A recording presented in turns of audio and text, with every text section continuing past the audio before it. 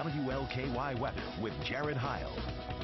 All right, here we go again. More sunshine, more hot temperatures, more humidity. It seems like summer got started a little bit late because, you know, it was so pleasant back in July with the below normal readings, lows in the 50s at night.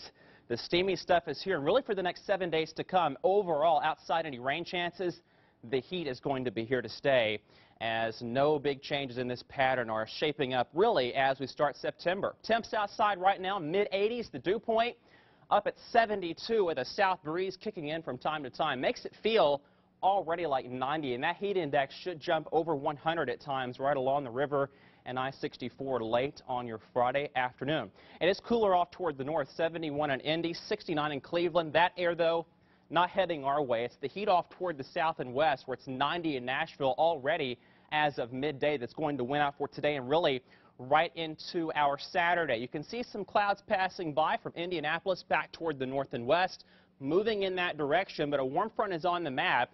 And until that front gets by, rain chances are in the cards late on your Friday. It's not going to be a widespread rain, but a scattered shower storm chance with us from 3 or 4 o'clock right through your evening commute. And, of course, for the high school football games late in the evening hours, that rain chance around 20% or so. And outside the showers, once again, it's going to be hot, with highs back around 93 here in the city late on your Friday and Friday evening. Now, later on tonight, we'll see clearing skies, quiet conditions, and warm temperatures, lows back around 70 throughout the viewing area. Then the changes start to head our way for really the bulk of the Labor Day holiday weekend. Here's the setup. We have some upper-level jet stream energy over the northern high plains. Also, a lot of tropical moisture coming off the Texas coast.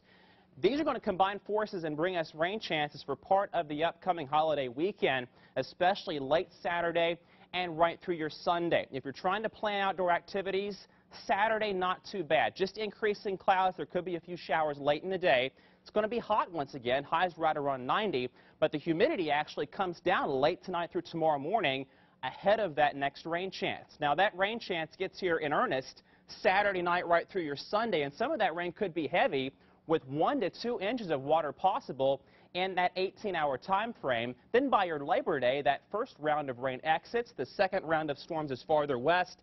It's going to turn hot again with highs back in the lower 90s for the holiday itself. Heading out this afternoon, here's that forecast for you. A high around 93 and a storm is possible. We're dry at 10 o'clock, 82 degrees, and by tomorrow morning, we'll start at 73. Here's that 7-day forecast. Again, it's going to be hot for your Saturday, then wet from time to time Saturday night right through your Sunday. Labor Day looks like the pick of the weekend for sure at 92, and then we'll keep a chance of a shower or storm Tuesday and Wednesday before it just turns mighty hot after that. That 94 could feel like 100 to 105 late next week. We got one really good pool day, though, then on Monday. Yeah, exactly, and really hopefully through 2 or 3 o'clock tomorrow, mainly dry. All right, Jared, thank you.